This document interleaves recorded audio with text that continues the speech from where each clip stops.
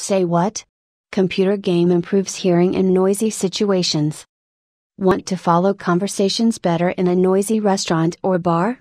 There soon may be an app for that. Researchers in Boston have developed a computer game that trains the brain to better understand words in noisy situations. After playing the game a few hours per week for 2 months, elderly people who had hearing loss were able to correctly identify 25% more words spoken in noisy conditions, compared with before the study began. Their hearing didn't get better, strictly speaking. Rather, it was their ability to make sense of what they'd heard that improved. In other words, the computer game helped their brains better discern signal from noise. 7 ways the mind and body change with age. The test we used was designed to try to assess real-world hearing abilities, said lead study author Jonathan Whitten, an audiologist at the Massachusetts Eye and Ear Infirmary in Boston. Some participants reported being able to hear better in noisy situations or that their spouses noticed that they weren't asking for repetition as much. The findings were published today, October 19, in the journal Current Biology. To test how well the game worked, the researchers conducted a double-blind, placebo-controlled study in which neither the participants nor the researchers knew who was playing the game that was intended to improve the individual's ability to understand what he or she heard and who was playing an ordinary, placebo game.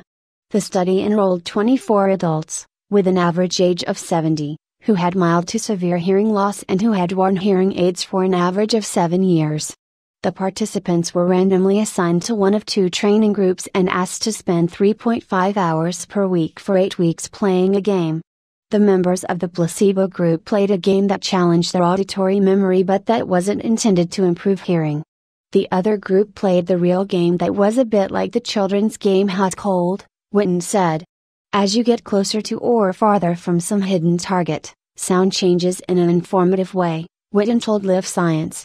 Participants had to track subtle changes in an ongoing sound to guide their finger along a tablet screen while trying to ignore auditory distractions.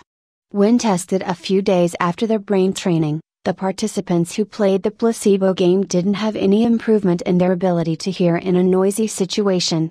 Those who played the real game, however, could discern 25% more words in the presence of high levels of background noise compared to the baseline test that was conducted at the start of the study. The boost amounted to 3 times more words than those provided by their hearing aids alone. Even catching a few extra words can make the difference between being able to stay in a conversation or fall out, Whitten said. And although the test was done on older adults with hearing aids, there is reason to believe that this approach would also provide benefit for middle-aged individuals who have trouble hearing but do not use hearing aids, he added. The researchers noted that the study is small, and more research is needed before the game could be recommended to help with hearing. Indeed, they hope to enroll more people and enlarge their study as they fine-tune the game, which was developed from more than a decade of research on laboratory rodents. The researchers said that they envision a time when hearing challenges might be managed through a combination of auditory training software coupled with the latest in-ear listening devices.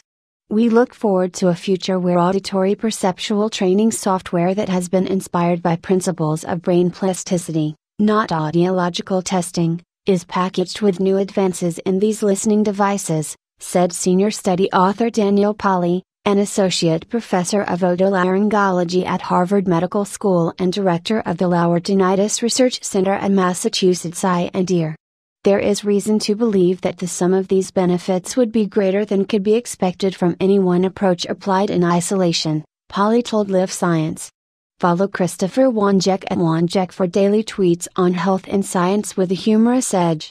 Wanjek is the author of Food at Work and Bad Medicine. His column, Bad Medicine, appears regularly on Live Science.